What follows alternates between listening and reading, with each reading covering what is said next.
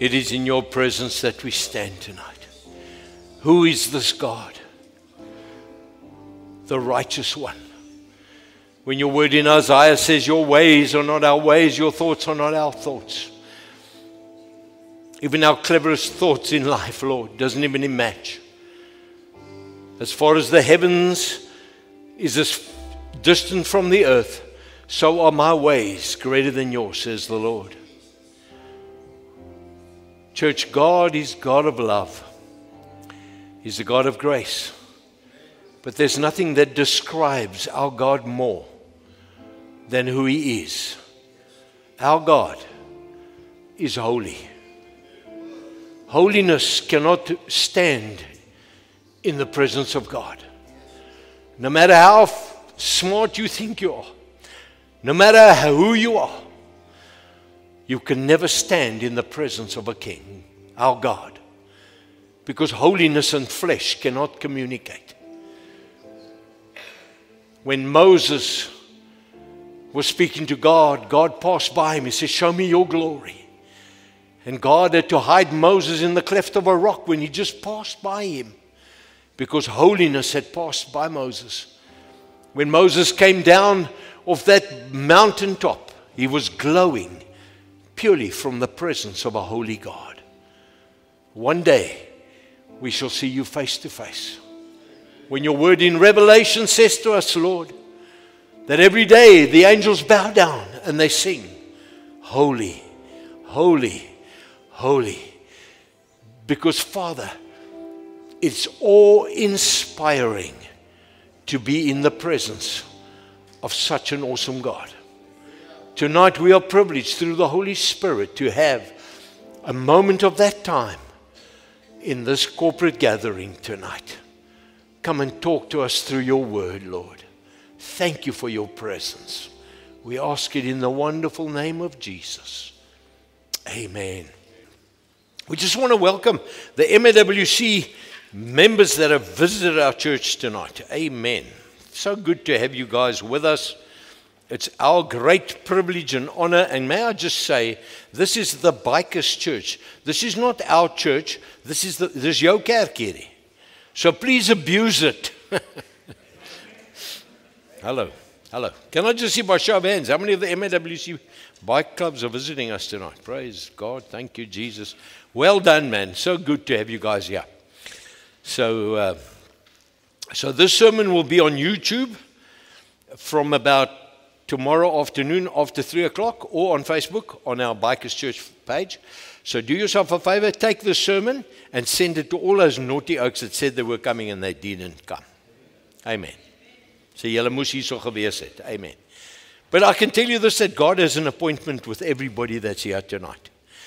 Whether you know Jesus as your Lord and Savior or you do not know Him, tonight is our appointment with our Heavenly Daddy.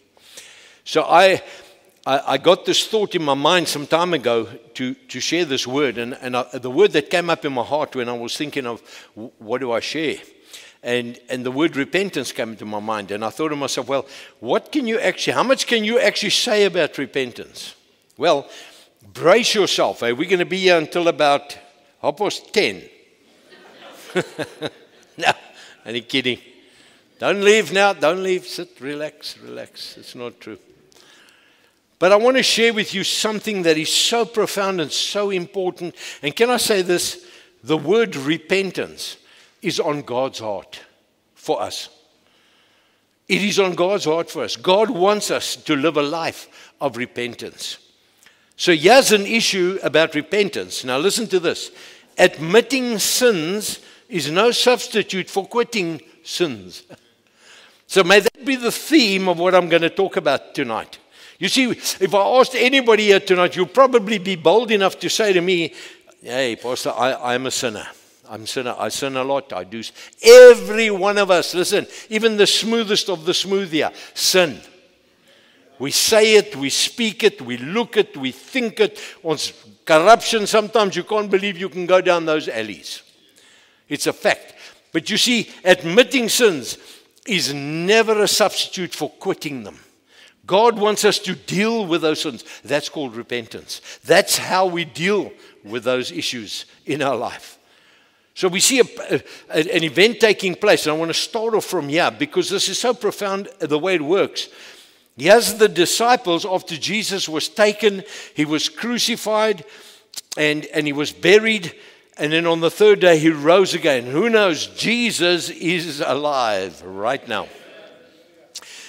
And that is why we love him and we serve him. And Paul rightly said, if there was no resurrection, well, we're wasting our time. We may as well go and plant millies or something, or whatever floats your boat.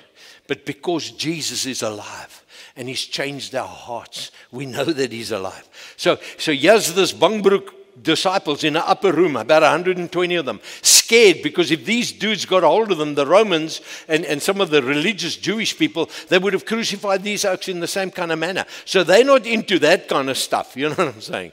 It's okay for Jesus, not us. And then in the upper room, in Acts 2, the chapter starts off with, and then God poured down the Holy Spirit and it came upon all flesh and they begin to speak in tongues, these guys. And everybody was listening to this and there was this incredible move of the Spirit of God. And let me say, that was the beginning of the church of Jesus Christ. And of course, Peter comes outside because these people think, hey, that's a chasapia. You know the bikers carry on when they have had one too many, you know that noise they make? They thought they were getrek, these oaks, and they said to him, what is going on? And yeah, the same Peter that was Bangbroek Peter is now Longbroek Peter. And he comes out and he begins to speak to these people. And he begins to tell them that it was you guys that disregarded this Jesus that walked here with us. It was you guys that put him on the cross. It was you guys that got him buried. But I'm telling you today, he's risen and he did it for you. And then the Bible says something so fascinating. He says, and when the people heard it, they were touched in their hearts because they realized something supernatural had taken place. And so we pick up the story when they ask Peter, what must we do? Here's the answer. This answer is not only for what Peter said then, this answer is fresh, out the oven, smells like a lekker gebakte, whatever, that floats your boat. Lekker brood. So dik sny, soos 'n skaps met baie botter en peanut butter and syrup. Or jam, or whatever. Is julle nou honger, want ek het nou daaraan gedink. So here comes Peter and he answers this. This universal answer is relevant today. When you hear it, it is for you and I tonight. He says this. Peter replied, Acts 2:38. Each of you, notice this, not one of those that were listening to him were exempt. I want to say this to you tonight. There's nobody sitting here that's not exempt from hearing what you're going to hear now. He's talking to all of us. He says, each of you must repent of your sins and turn to God and be baptized in the name of Jesus Christ for the forgiveness of your sins, then you will receive the gift of the Holy Spirit.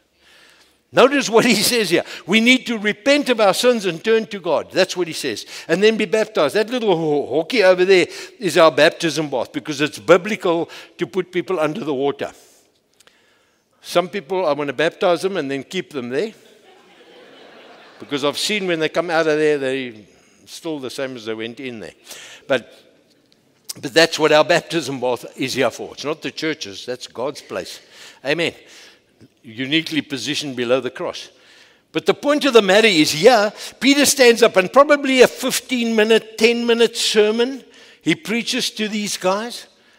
And let me tell you, 3,000 people get saved from that one message. So I'm trying to shorten my sermons.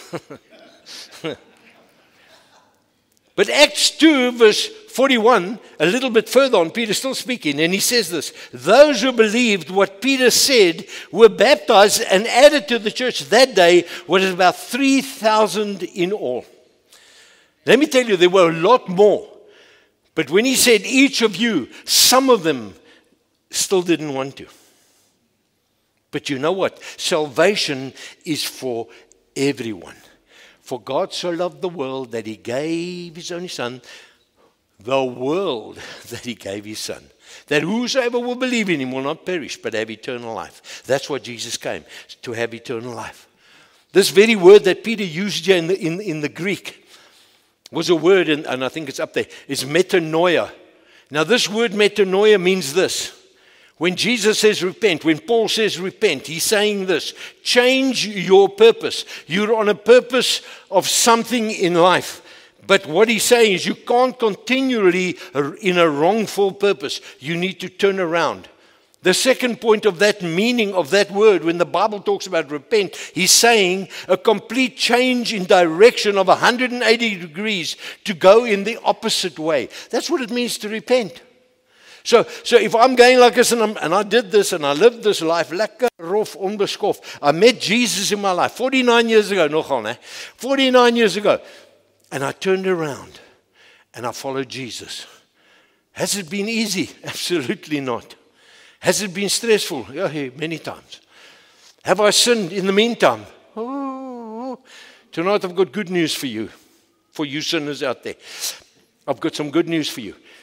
But it's a turning around and it's following Jesus. That's what metanoia means. Now my experience with many Christians, and I see them, they come to the church, they put up their hand, they want to receive Jesus, they come here, I pray for them. So what they do is they go like this. We want Jesus. Have you noticed? We still go the same way, but we just want a little bit of your Jesus. It doesn't work like that. You've got to turn around. That's what repentance means. Dis 'n omdraai, né? Because the person who's truly repentant is the person who forsakes their sin and turns and wants to follow Jesus. And it's a daily laying your life down before this wonderful Savior who strengthens you and helps you to walk victorious. Because admitting sin is no substitute for quitting sin. I just want to remind you. So Paul writes this to the Corinthians church. And it's very interesting that he had to write this because he saw a couple of fakes happening. 49 years in the ministry, I've seen a lot of fakes happening. 2 Corinthians 7 verse 10, listen to this. Godly sorrow brings repentance. And that repentance leads to salvation.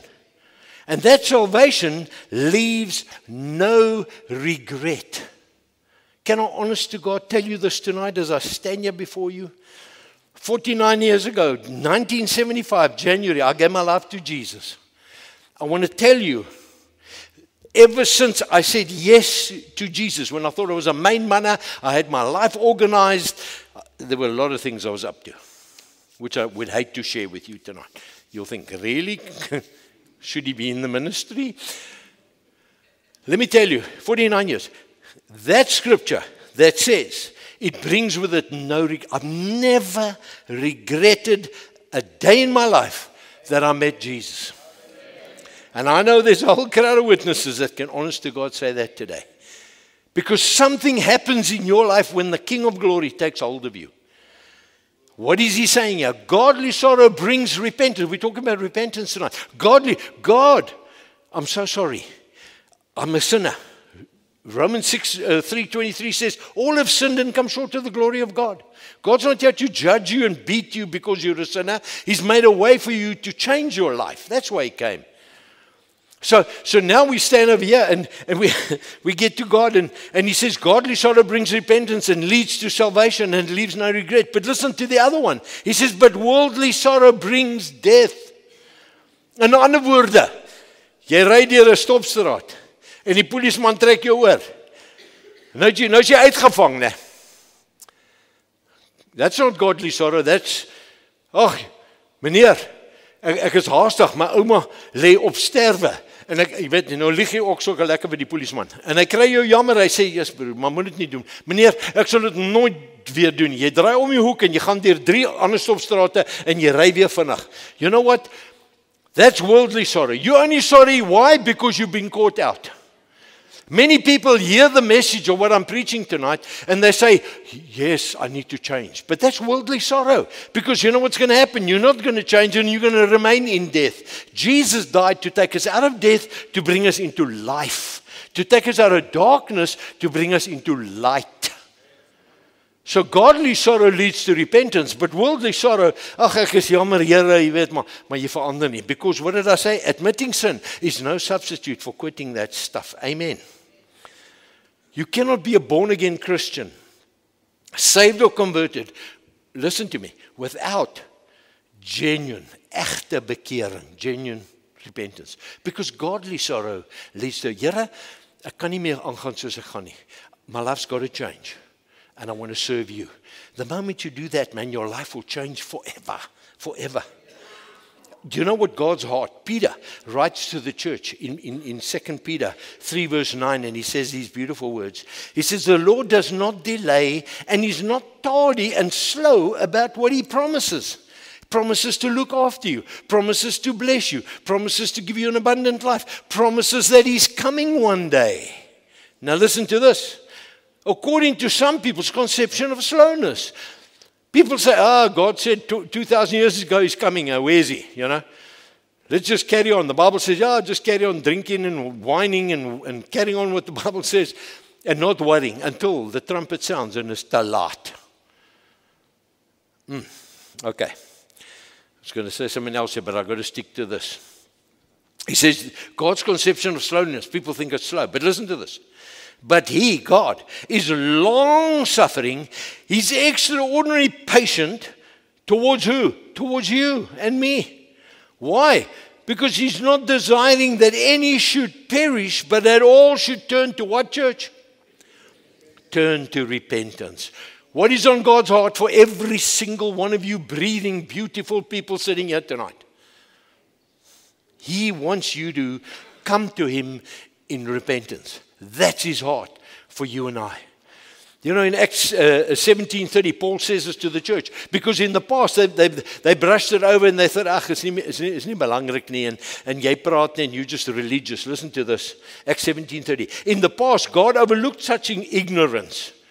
He overlooked it when you wanted to be ignorant and not take it in. But listen to this now. But now, He commands all people everywhere to what? Repent. That's God's command. If you want to walk with Jesus, you've got to repent. You've got to ask God to forgive you, to have a relationship with Him. In Mark 1 verse 14 and 15, in the beginning of the letter, Mark writes about Jesus. He says, now after John was arrested and put into prison, this John the Baptist that came as a forerunner to warn them that Jesus is coming, Jesus then comes into Galilee preaching the good news. What was the good news? The gospel of the kingdom. You see, when you give your life to Jesus and you repent, you come from darkness into light. You come from death into life. You become a citizen of a kingdom of where the King of glory is the king. You become a son and a daughter in the kingdom. That's the message. You might walk around in this little body and dress it up and mooi, maar in your heart is jy 'n koningskind. So Jesus came to preach the kingdom of God is at hand. For those that will want to follow Jesus will come into the new kingdom and be kingdom people. So what did He say? And saying, the time has been fulfilled and the kingdom of God is at hand. And listen what He says. How do you get into the kingdom? Repent, have a change of mind which issues in regret. Jammerte, or forgiveness of your past sins, and then you need to change your conduct for the better, and you need to believe the good news of the gospel. Gospel. You know what that stands for? God offers saved people eternal life. That's the gospel. That's the gospel. And that's what Jesus has asked us to do, to come. Paul, in his ministry, while I was doing the research on this, he speaks a lot about repentance. In Acts 26:20, the B portion there, he says, I preached, listen what he did. He preached to the people that they should repent and turn to God. And here's the key. And prove their repentance by their deeds. When he say you ken die Here nie, maar jy lewe nog soos die duiwel homself. That's what he's saying. So the point of the matter is, many Christians are under the wrong impression, and this is it, two things. Repentance is only for the lost and the unsaved. And boy, have I got news for you. Repentance must be a daily exercise for each and every Christian. Kyk, if there's one oak that's repented more than I can tell you, it's me. Why? Because I can. And you see, it's like I said, admitting sins, there's no substitute for quitting them. There are things we do, things we say, things we're not happy with in our life, but we do them, but we're children of God. Thank God for that wonderful word that He gave us called repentance. Amen. Praise God. I want to talk to you tonight about the blessing of repentance. Want daar's 'n seën in bekering, né? Nie 'n dogter, 'n seën in. Julle verstaan dit, né? Because I tell you what, the problem of the church today, two things. First one, it's easy to point at the faults of others and their mistakes, but very slow to examine ourselves. And secondly, we're quick to judge others, but we're slow to repent ourselves. Isn't that always amazing? I find it really amazing. When oaks that don't know Jesus will come to me and they would say, "Daai sê maar ou van jou, jy sy lewe so. En dan dink nou, hoe weet jy hoe hy moet lewe?" Huh? He's judged the oak, but he's not willing to walk that journey. Can you see the irony and the hypocrisy? It's crazy. And I've said this before, you know, many people say there's a whole lot of hypocrites in your church. I say, no, absolutely. I'm the pastor. I'm the main hypocrite here. I said, but the difference between you and me is we're trying to become less hypocritical. Hallelujah. So don't come to our church. We don't want another hypocrite here. Hallelujah. Revelation 2:5 says, and this is Jesus speaking, and he has a warning. He says, look how far you have fallen. And he's talking to somebody that came to Jesus, that lived for the Lord, but then he got a little bit wayward and he stopped serving the Lord and he allowed the worldly filth to fill his life again, and he's not living where he should. And here's the warning to people like that tonight sitting here. He says, look how far you've fallen. Turn back to me, God says, and do works that you did at first. When you loved me and you walked with me, get back there, man. Come now. That's what he's saying. But listen to this. If you don't do what, church? Repent. If you don't repent, how do you come back? You repent. God, I'm sorry. When the prodigal son was there eating cucumbers, he thought, ek kan nie meer nie. Ek is op pad huis toe na papa. Want hulle voer my nie komkommer by daai huis nie. Dankie, Here. But he repented. He came to himself. That's what it means. Godly sorrow helps you to come to yourself. And what do? You repent. You ask Jesus to forgive you. And you begin to journey with the Lord. Hallelujah. And it's so exciting to do that. Because no repentance, there can be no revival in anyone's heart. That's why Christians need to repent daily, as well as the unsaved need to repent to come into the kingdom of God. Without repentance, there's no forgiveness. Without repentance, there's no freedom. Without repentance, there is no blessing, because victory lies on the other side of repentance. Hello. Unconfessed sin is unforgiven sin. Hoe klink dit vir julle? Daagliks, Here, vergewe my. It's a practice with me. When I honor God, when I worship God, and I praise Him, when I come into His presence, when I'm spending time with the Lord every day. Every day, I love it. Talk to my daddy. Somebody said to me, how do you know God's alive? I said, I know. I spoke to Him a few minutes ago. And I talk to God, and then I say, God, please forgive me for doing anything that upset you, and help me to walk better with you. As David said after he sinned, we're going to talk about him now. But create in me a clean heart, O God, and renew a right spirit in me. That's what a desire. We're going to talk about that attitude of this dude now. The question is, why was David a man after the heart of God? And I'll tell you why. Because he was a man who understood what it was to repent of his sins. So let me just give you a little background of the dude we're talking about. So in case you thought you've messed up a little bit in life, compare your mess up with this mess up. And don't think you hear about David's mess up, you think, I wasn't so bad, so I don't need to repent. No. All have sinned. Everybody needs to repent to come to God. Okay, we're on that page. So here's David. When kings go to war, the Bible says, oh, Davy, I think it's not recorded, but here's George's version. He'd already looked over the balcony and they saw hierdie bokkie, haar naam is Bathsheba Psalm. And now yokes go to war. When they were all gone to war. And there Bathsheba was bathing. Man, and he thought, this is a lekker goose, this one. How do I get hold of her? And he marked schemes and planner. Anybody know that? Put up your hand.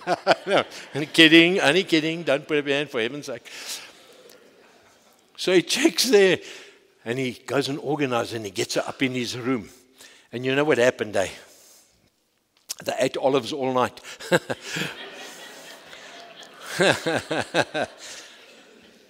and he makes her pregnant. He didn't believe in the stork, but something happened. And he makes her pregnant. And now he's in a bad place because he's now trapped oor die lyn. He's now let the side down. He's the king, and he set the worst example. So now he knows she's got a husband. His name is Uriah. Maybe that's where Uriah Heep came from. Remember that one, eh? Loved their music too. But so Uriah's the dude's name. So you know what he does? He calls in his general and he says to him, listen, when this comes, man, go send him to his wife. Let her go and eat olives with his wife. But this is such an admirable, honest guy. He says to the general, he says, no. I can't do that. My men have come back from war, and we're about to go on to war tomorrow again. I need to sleep with them. I need to stand with them. I need to motivate them. What kind of a dude is Uriah? What an upright citizen. So he doesn't go sleep with her. So now David was hoping if he went to sleep with her when he came back now, that we can say, hey, it's your kind, it's not my kind. You can see the lig, hy het al klaar nou oorgetrap. Now, this dude doesn't do this. So I think, yeah, no, hell, this honest stuff. We better send him to the battlefield. So he says to the kings, to his managers or his leaders or his generals or whatever, he says, guys, when you're going into battle and the enemy comes, retreat your men a little bit further so that they can kill him. And what does he do? He gets Uriah killed. Zik, klaar. And Uriah sleeps with his wife, makes her pregnant, lies to the guy, and then he kills him. Now you tell me, how does God handle that? Can I say this to you? God doesn't handle that. That is evil in the sight of God. But I want to give you hope tonight out of David's life. That no matter what you did, no matter how gross it is, no matter how bad it is, no matter how terrible it is that you've done, I want to tell you, God has given you a beautiful key, and it's called repentance. His blood flowed from that cross to wash us, who was red as crimson, to make us white as wool, says Isaiah. It's such a beautiful message of God. I want us to take a journey now through 11 verses, and I'm going to be as quick as I can be. But this is the most beautiful message from David. Psalm 32 is the most beautiful message of David's life and how he experienced God and how God restored him and how God renewed his life. Now listen to this. Let's just go straight away. Psalm 32 verse 1. He says, blessed is the one whose transgressions are forgiven, whose sins are covered up. Blessed is the man whose transgressions, whatever he did. David, you know what he did? He says, you know what? When God forgives you, let me tell you, I don't deserve it. It's grace. But blessed is the man when God has said, my son, I forgive you. Listen, that is the most beautiful thing you can ever hear in your life. Let me tell you something tonight. He didn't say, blessed is he who never sins. No. He said, he whose transgressions are forgiven, whose sins are covered. In other words, every one of us are sinners. But when you've come to God in repentance, ask him to forgive you. Let me tell you, blessed is the man whose sins are forgiven. You know what the devil does? He keeps reminding you about your sins in your past. Hey, just remind him about his future a little bit. Hey, jy gaan lekker in die hel lê nou. Maar ek gaan hemel toe. Want Jesus het my vergewe, man. Stop reminding me of your rubbish.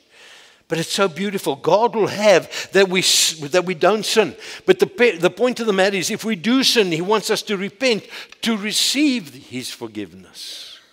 It's so beautiful the way David says it. Verse 2, blessed again, he says, is the one whose sin the Lord does not count against them, and in whose spirit is no deceit, man. Blessed is the one whose sin the Lord does not count. Did David mess up? Absolutely. But he can write now that God has forgiven me. I love it when Paul, I think it's 1 Corinthians 10:1, he says, take us into your hearts, brothers, while he's writing to the Corinthians church. And he says, take us into your hearts. We harmed no man, we hurt no man. Absolutely. Paul was standing there when they put Stephen's cloak over his arm and they were stoning Stephen. They weren't stoning, they were going with clipper. And they stoned Stephen, and he was part and parcel to the complicit to Stephen's death. But he understood what it meant to repent, to ask God to forgive him for the way in which he lived before he met the Lord Jesus Christ.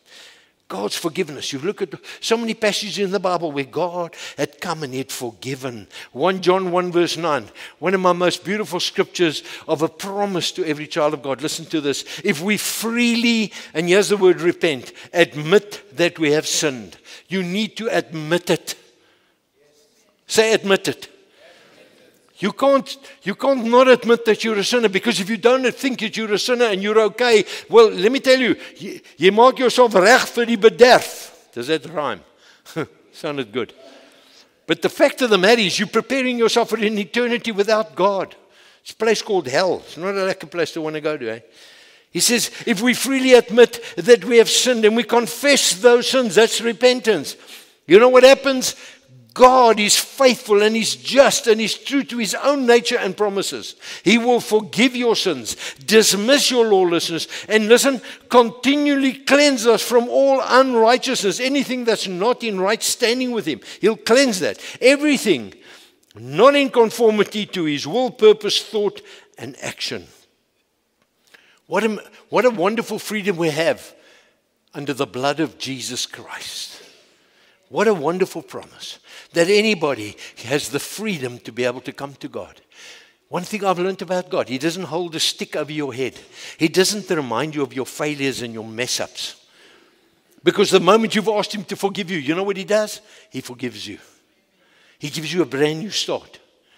So if you come to Him tomorrow morning and say, Lord, do you remember that sin? He'll say, which one? Oh, forget it. Because He forgets. He throws it into the sea of forgetfulness. He chooses to forget it because He sees the price that His Son paid for your sins and for my sins. You see, a repentant heart will never want to allow deceit into his heart. And deceit is just dishonesty and unfaithfulness. He wouldn't want that. And then verse 3, and we're carrying on. When I kept silent, and this is so important, my bones wasted away through my groaning all day long. Let me tell you, refusing to repent will drag you down. When he says, my bones wasted away, what is he simply saying? This is my body. And I want to say that, and I see that in people's lives. You don't repent. You're trying to fix up your life by yourself. And the devil has got a hold of you, and he's playing with you like a rag doll. The answer is get to Jesus so He can deliver you. Because I've seen people carrying forgiveness, unforgiveness, bitterness, negativity, hardship. They're sick. You know, let me not say it. Okay. People are carrying diseases and sicknesses in their bodies. There's heart problems because we carry stuff in our lives. And all God's saying to you, man, the easiest way out to have victory, to feel free, to not feel like David said, when I was silent, when he didn't tell the Lord about his bad stuff and he tried to silence it and he tried to kill the husband and all of that, he was as sick as anything. And that's the problem with us. You see, we become so sick. That's why repentance is important every day. To come to God in all honesty. And I've said it how many times. When you come to God and you say, Lord, you know that thing I stole from the work. God's not going to say, which one was that? He already knows you stole it, man. But He wants you to come to Him and ask Him to forgive us. And walk in His forgiveness and walk in His love. Because you won't experience spiritual renewal.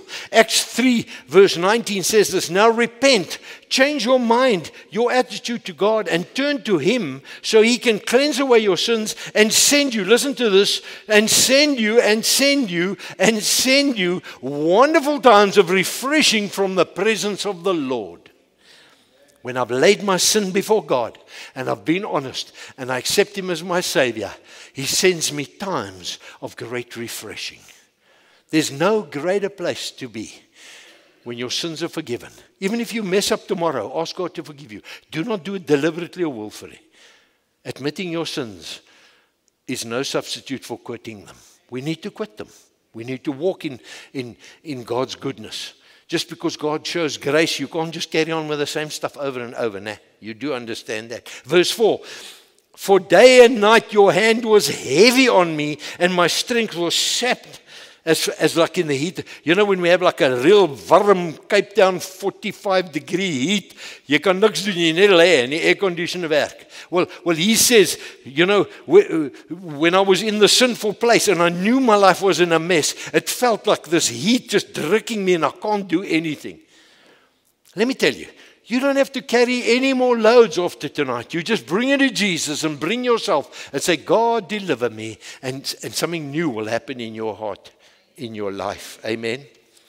The conviction of the Holy Spirit can be weighty and it can be powerful. And why does God do that? Why does He let that heaviness come on you? You know why? Because He smokes you so much, He don't want you to stay the way you are. So He wants you to change. So He'll discipline you. Amen. And He will. He'll send you wonderful times of refreshing. Verse 4. And day and night, He says, He was heavy upon me. The Revelation 3:19 says, those who I dearly love, says God, I tell them their faults, and I convict them, and I convince them, and I reprove them, and I chasten them. I discipline, and I instruct them. So be enthusiastic and earnest and burning with zeal, and listen to this, and repent, changing your mind and your attitude. That's what God wants, to come to Him in repentance. Ask Him to change your life. You know, I was thinking when I wrote that, I thought to myself, when you sense you're in a dry place, repentance brings water into your desert. That's the beauty of what God does. I just want to say two things tonight. Romans 8 verse 1 says, there is no more condemnation for them that are in the Lord Jesus Christ. Those that have repented and asked Christ to come in their life, there's no more condemnation. You see, there's a difference between condemnation and conviction. God convicts, as we read that in the scripture. He convicts us of our sins. The devil comes and he condemns you because of your sin. Condemn means you get rejection, you feel guilt, you feel shame, you feel despair. But you see, when conviction comes, and that's how you'll know it's God and not the devil, it will prompt you to desire to want to change. Ek kan nie meer so aangaan nie. Ek moet verander. You will begin to take responsibility. It will lead you most naturally to repentance. That's conviction. But condemnation brings you to a place where you feel bad, and even if you've asked God to forgive you, you just feel, how can God forgive me for this bad stuff that I did? Well, let me just tell you, He did. En dit is tyd dat jy geloof in aksie sit en dit bietjie glo vir jou lewe. He's not holding it against you. If you've genuinely asked Him, godly sorrow leads to repentance, is exactly what we said here. Verse 5, and I'm rushing here. Verse 5. Then, listen to this.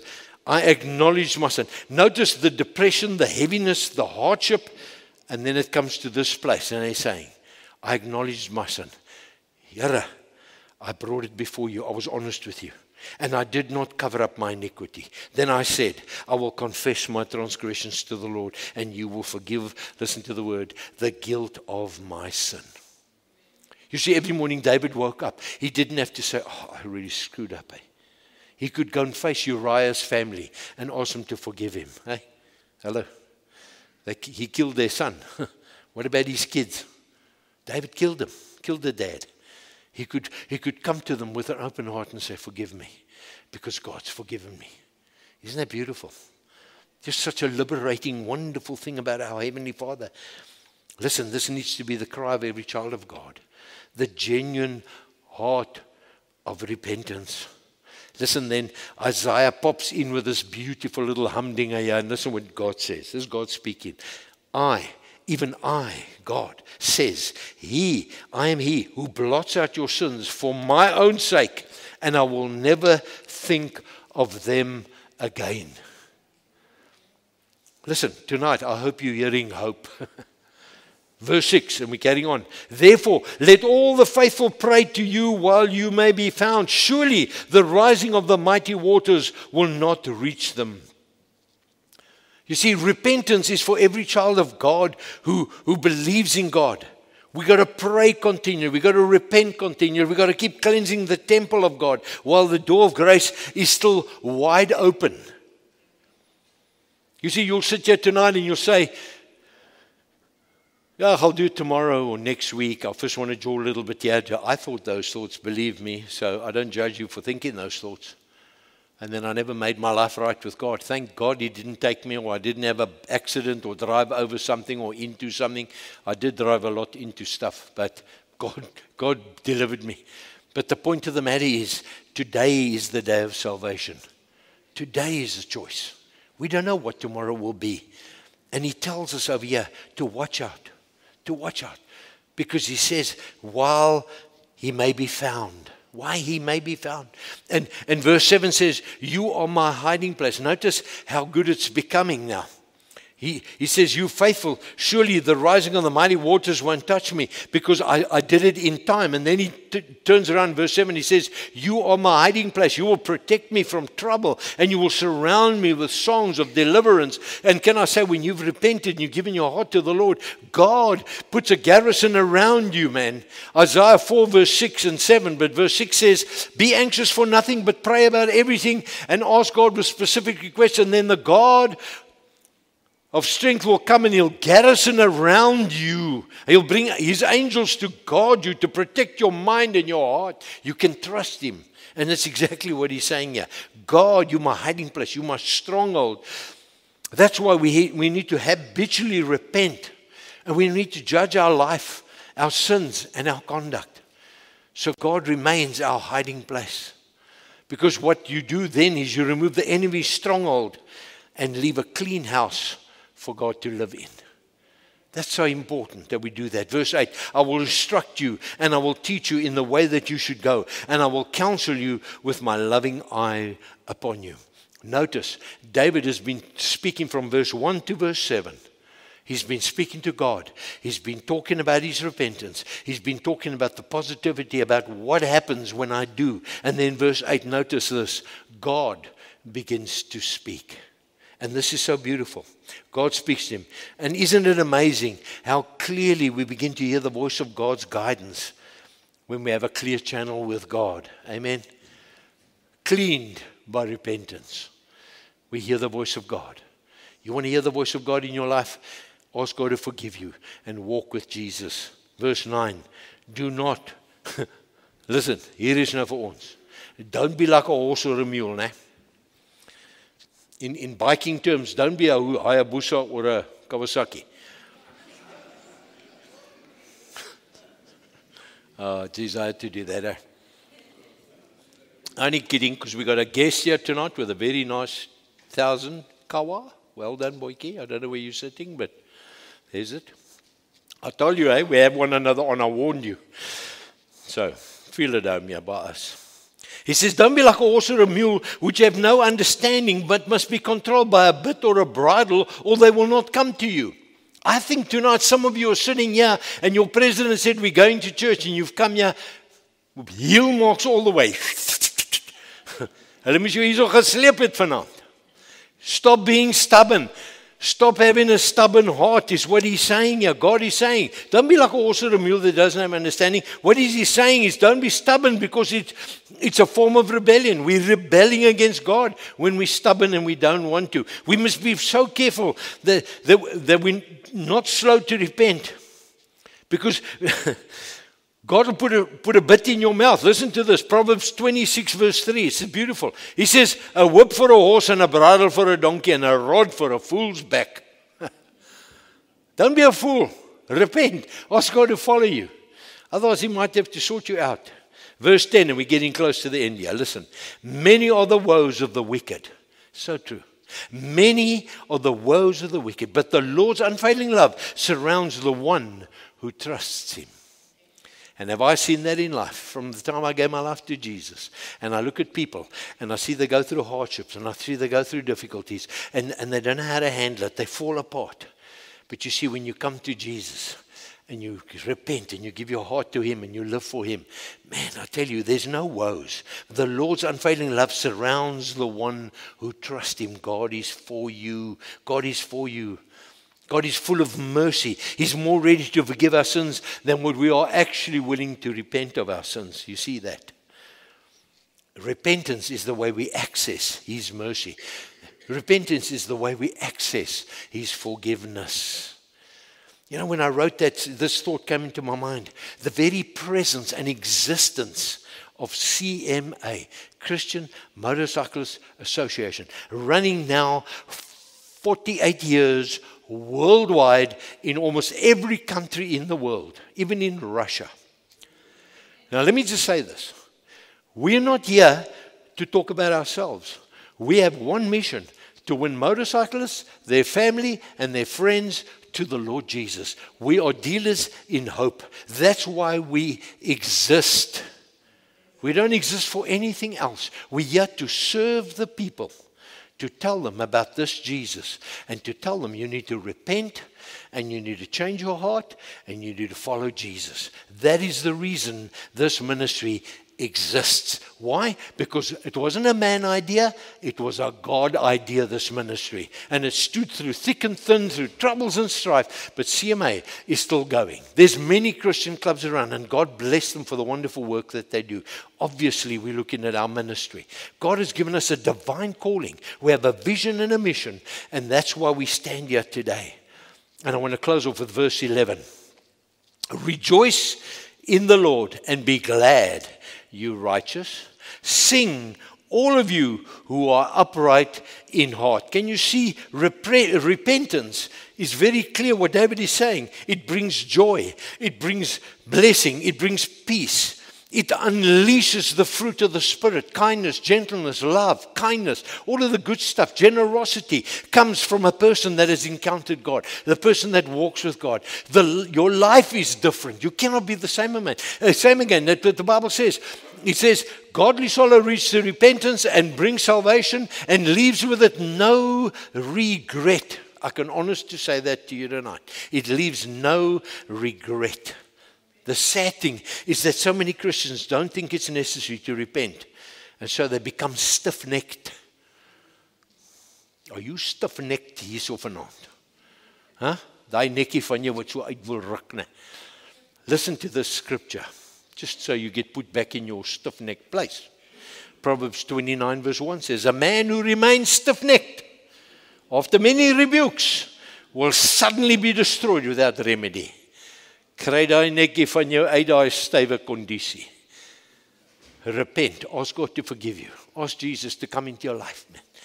Repent, repent. Luke 15:7 is my closing scripture. And this is so beautiful because this is what happens when a person repents. He says, thus I tell you, there will be more joy in heaven over one wicked person who repents, and then he explains what repentance is, changes his mind, abhorring his errors and his misdeeds, and determines to enter upon a better course of life. Can I make it more plain than that? You want to know what it is to follow Jesus? Here it is. Change your mind, abhor your errors and your misdeeds, and determine to enter upon a better course of life. Listen, Jesus says it will be better than for the 99 righteous people who have no need for repentance. Because there's a lot of people who say, I don't need repentance. And the world is full of them. Full of the anti-gods. Atheists, heathens, whatever you want to call them. But you see what the Bible says over here very, very clearly. That there's joy in heaven over one. Just the one sheep. Not the 99 who are righteous. I don't need to change. I'm doing good enough here. None of us do good enough. Please believe me. None of us can stand before the King of Glory except if we've come through our Lord Jesus Christ and lived for Him. I'll close off with this statement. Jesus will not be Savior without your behavior. And if you're allowed Him to be Savior, He'll change your behavior. You want God to change your behavior. Tonight we can give you that opportunity. And that's the joy of this. Come, let us just bow our heads in prayer as we come before the Lord. Father, I thank you tonight for your word that is spoken to us. Not my word, not my slim ideas here, Lord. It's your word that spoke to us tonight. The Holy Spirit. I just want to ask tonight while we're seated here and our heads are bowed. This is wonderful privilege that we can come to that place. If you're sitting here tonight and you say, I need to repent. I need to change. I want to follow this Jesus you spoke about. I want to walk in the fullness and joy of the Lord. I'm sick and tired of having this heavy, oppressed lifestyle of mine. If that is you, we're not going to call you to come to the front. I'm going to ask you just to stand up in your chair right now, and we would like to pray for you. If that is you now, I want you to stand. Don't wait for people. Just stand and say, Lord, here I am. I'm with you, Jesus. I really need you, Lord. If you really need the Lord tonight, don't worry about your family, your friends, your biking buddies. They're not going to help you. One day you'll stand before Jesus, just you and Jesus. Just you and Jesus. If you want to make a commitment tonight and say, Lord, here I am. Godly sorrow leads to repentance. And I would trust tonight as you're standing that something in your heart has been stirred through this message. And this is a message from the Holy Spirit to your heart. So if you stirred to make a choice and say, Lord, I want to follow you. I want to repent. Then I want you to stand right now. Don't wait for people to first wonder what they're going to think about you. The Bible says, if you confess me before people, I will confess you before the Father. It's got his skam wees nie. Wonderful Jesus. Father, you see each of these precious people standing before you. And this is the certainty that I have tonight, that not one of them that are standing before you right now, that you don't know what is going on in their hearts right now. And I pray, Father, that your godly conviction will come upon each one of us, and that you will draw us back into a beautiful relationship with your Son, Jesus. That we can know tonight, Lord, if we confess our sin, that you are faithful and just to forgive us, and not only forgive us, to cleanse us of our past sins, to receive you as Lord and Savior, to know that our past is exactly what it is in the past. We thank you, Lord, that our future is bright. Our future is positive. Our future is exciting because we're walking from tonight with Jesus. I want to cut off, Lord, negativity that was spoken over people's lives here tonight. Whatever the enemy had meant for harm, Father, I rebuke him in Jesus' name, and I pray for a freedom to come over the hearts of your people.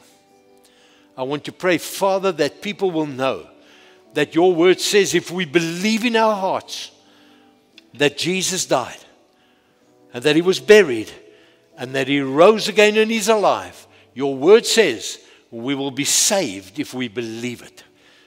And we think of Peter's word, Lord, when they asked, what must we do? And you said, repent, be baptized, and you'll be filled with the Holy Spirit. Father, I pray for a freedom to come upon each one that is standing, and even for those that are sitting, that should be standing, that knows in their hearts their lives need to change. Father, that they will not delay for any length of time, because as the word says, there'll come a time when it's too late. And we don't want to ever reach a place where it's too late. Thank you for your grace, for your love, your mercy. We bless and honor you for that, Father. We thank you for hope in every life right now. I pray for faith to arise in every life. To know tonight that you've forgiven us and you give us a fresh new start, and that times of refreshing according to your word will come into each of these lives. In Jesus' mighty name. And the church said, amen. Thank you, guys. Thank you. God bless you. I just want to say, if there's anybody that would need prayer after this service is closed, you want to come forward here for prayer, we and our team, CMA guys, are here. Just stand ready. CMA team, maybe you want to come stand up front here in the beginning. Maybe there's just somebody that would like to just have a prayer. And that's so wonderful. And we do that with pleasure. Amen. Praise God. I hope you heard something tonight. I hope you've been encouraged. It wasn't to discourage you. It was to encourage you. The devil disconnects you from courage. Discourage. Okay. Amen. Praise God. May we go this week in the full freedom that God has given us. Let's be quick to repent. Amen. And let us walk with Jesus in this wonderful light and way that he has laid before us. not carrying burdens anymore. The Bible says in 1 Peter 5:7, I think it's 7 or 8, 7, he says, cast your burdens on me because I care for you. What a privilege. Let us do it. Let's be faithful. Let's be biblical. Amen. Father, we thank you for our time together. We thank you for your saving grace tonight. We thank you for the privilege that you've given us as your this world. You've given us this thing called repentance, metanoia, to change. Lord, may we in this week be conscious of our lives before you. And whatever we need to change, help us to change it, that we might live for the better as your word says we should. Thank you for each one that has come up. I pray your blessing, your favor, and may this be a glorious, victorious, overcoming, God-blessed, provided for week in Jesus' name. Amen and amen.